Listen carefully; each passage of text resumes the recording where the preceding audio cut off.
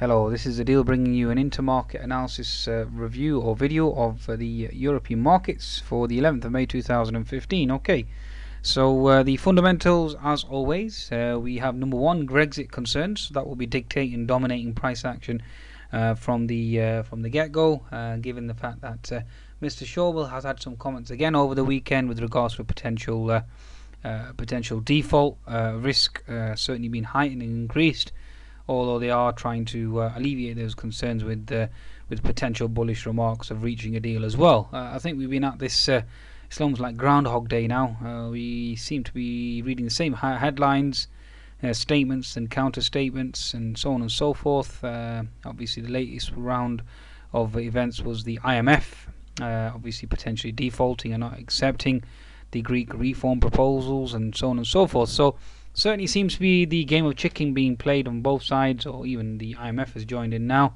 along with the Germans and obviously the rest of the European members. So given the fact that it's taken so long to get to a deal, and given the fact that according to Cathy Leand is less than 5% of a deal being done on Monday, given the fact that we have the uncertainty still in the background, that certainly is interpreted as a risk-off scenario. Okay, then we have the Euro USD rising. Although I think that has come to an end to a large extent, but the damage has been done, because that will obviously affect the export, and the numbers that have been coming through have been relatively weak because the euro certainly has bottomed and started to move higher. I mean, if you bring up a simple chart of the Euro USD, because this whole market now really is trading on the Euro USD. So let's just bring up the Euro USD, because the whole market is trading inverse to it. 4-hour chart, as you can see here, pivot low was put in on the 13th of March, obviously reaffirmed in April, and the market obviously from May onwards, the euro certainly has been rallying, and the European markets have obviously come under intense pressure. As you can see here, the Euro USD started to fall, and from the 8th of May onwards, and obviously European markets started to uptick ever since then. So it's an inverse relationship. Yes, the relationship does break down. There are divergences, and obviously the markets can converge again, but it's certainly something to notice and pay attention to, especially when the euro starts to fall sharply or the euro starts to rise sharply. And obviously if you are a trader of the European equities, then you do need to be aware of the US dollar and the implications that economic data over in the States and the result and the impact it can have on the Euro USD, which in turn has an impact on European equities. Hence a reason why it's been very hard to read from a trader's perspective anyway. Okay, so we start the week afresh and we shall see how it plays out. Okay, so keep the Euro USD at the back of your mind and keep it on a radar, keep it on a 10, 60, 4-hour daily chart, etc., whatever your preferred time frame is, and adjust accordingly. But I can't stress the importance of the Euro USD. Remember when QE1 in America came out? Whenever the dollar fell, the market rose. QE1, same concept. QE3, same concept. Only until the tapering occurred and the market obviously diverged away from the Euro USD or the dollar itself, did the markets totally ignore that. Now obviously strong economic data means stronger economy, and the markets generally tend to move higher with it, unless, but then you also have the caveat of the potential hike in rates, which being negative, and that opens up a big can of worms itself. So how do you interpret that? Again, multiple interpretations. If just strong economic data means that we're going to raise rates, if so, then obviously that can be potentially negative for the markets. Again, obviously strong growth, is that good for the markets, etc. So again, that's debatable. But at this very moment in time, we're focusing on European equities, and it's all about the Euro USD. That's basically what I will say for now. Okay. So the other factor again was Yemen, geopolitics. So keep an eye on the situation in Yemen. Okay, and obviously news flow and economic data will dictate the movement going forward. Now, from a technical perspective, okay, let's have a look at the technical perspective. Let's start with German DAX. Okay, so daily chart of the German DAX, we have the retest of the H&S neckline. Therefore, the whole of Europe now is at resistance from my perspective. Okay, yes, we have this Chinese rate cut. We'll see and assess and find out from the futures market whether or not we gap higher. We'll find out from the Asian markets whether or not we obviously close lower or higher. The markets, if I just bring up my indices data, the Asian markets, you had the Nikkei barely higher. Okay, we do have negative comments, by the way, with regards to the Japanese Nikkei, given the fact that the policymaker there downplayed any further QE, so that's net negative, and that should have a bearish impact on the Nikkei. Okay, so keep an eye out for that. Also the yen chart as well. If I just bring up the chart of the yen, where art thou? Here we go, yen. We are coming into support for the yen on a daily chart, so again that is bearish for the Nikkei, and the 4-hour chart certainly has made a base. Again, it's bearish for the Nikkei.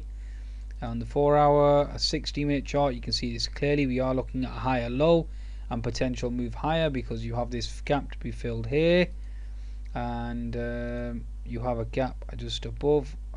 Okay, just draw that in there, and then you have this gap here. Okay, so and then you also have a gap up here. So multiple gaps above for the yen to close. So this is a chart of the yen, the DJFXCM yen chart. You can see here we've made a base, no lower lows, looking for a higher low. And if the yen is rising, do you think that it signifies risk on? No, it signifies risk off. Remember, three currencies that money generally tends to pivot towards: the Swissy, the yen, and the dollar. So if the yen is starting to appreciate, what do you think that means for the US markets? It's very bearish. Okay, so watch out for that. Okay, so going back now to our markets. Okay, so German DAX, we're retesting the HNS neckline on the daily chart, so therefore one would presume that's a bearish situation, a scenario. Okay, 60-minute charts, you have resistance in this zone here, so you have resistance, previous support, equal resistance, and then horizontal resistance here. You have a diagonal trend line resistance as well, so multiple areas of resistance around the 11,740, 11,780, 11,700, anywhere in this region. Solid resistance on the 60-minute chart. Okay, let's go to the CAC now for the European market. Let me just bring up the CAC. Here we go. Okay, so if I start with the daily chart, or we look at your large time frames first and foremost. Okay, so we popped, impressive pop. Let me just get rid of this for now. Okay, so yep, an impressive pop on the French CAC into the 5090 level, or 5090 region. Okay, you are coming into resistance here on this right and left hand side, so certainly observe and watch out for that. You're taking the pivot high, take it to the pivot low, and you are into the 50 to 61% resistance. So again, potential resistance scenario. Then you do have the whole previous support, equal resistance around 5130. So this 5090 to 5130 certainly a solid resistance for the French CAC. Okay, 60-minute chart. Obviously we have thrusted higher, which is very impressive. Broken out this bearish channel here. Okay, so all you can see now is horizontal resistance in this zone here, which is 5100 up to the 5130 level. So there is your key level or key levels of resistance for the French CAC. Okay, so definitely coming into resistance. Now the Eurostoxx, bring up the chart of the Eurostoxx now. Here we go to a daily chart first of all. Okay, so Eurostoxx, we have this HNS formation. We haven't we haven't approached the neckline as of yet. Okay, but certainly needs to be respected. The pivot high was 3840, pivot low was 3770. So you're looking at 40 to 70. You're looking at around 70 points. So you're looking at 3000 level here. So 3670 to 3830. Sorry. Okay, so you are looking at a 3840 really. Okay, and so the potential level on the downside, I mean, we haven't hit that yet. Just calculate that for you. So 3840 minus 3670, you're looking at 170 points. You're looking at 3500 target. So the HNS was potentially hit and complete at this pivot low, which is the gap level at around the 3490 level on the Eurostoxx.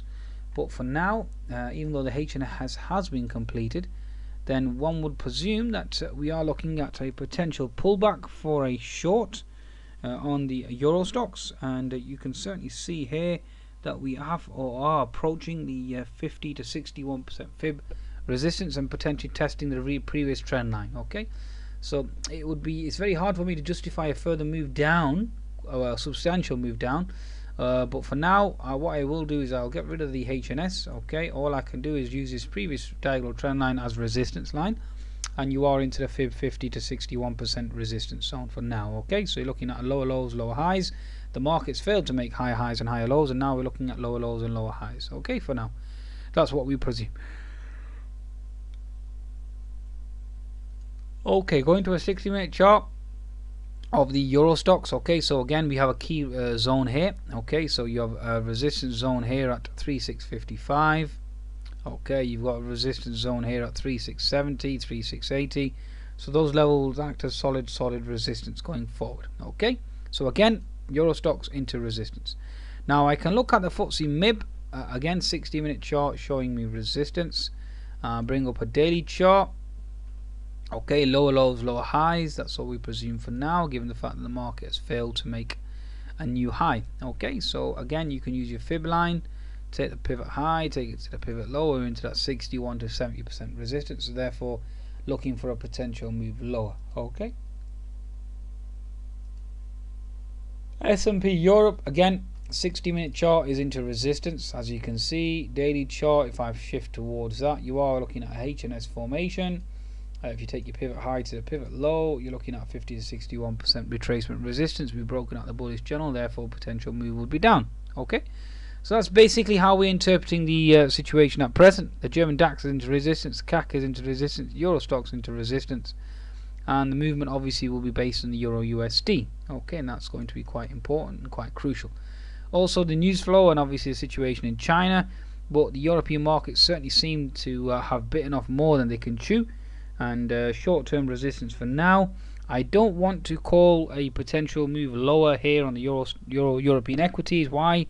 Because of the QE obviously backdrop, and central banks dictating and supporting the markets potentially to move higher.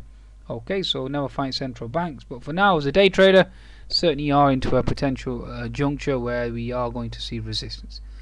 Given the fact that I've given my video on the US markets and they're into resistance, UK markets into resistance, that adds more credence and more credibility and more support to my theory that the markets are into resistance and are looking for a pullback. The biggest variable over the weekend is a Chinese rate cut, and we shall see how that has an impact in the Asian markets and then react accordingly. Okay folks, risk on, risk off, wax on, wax off. Goodbye now.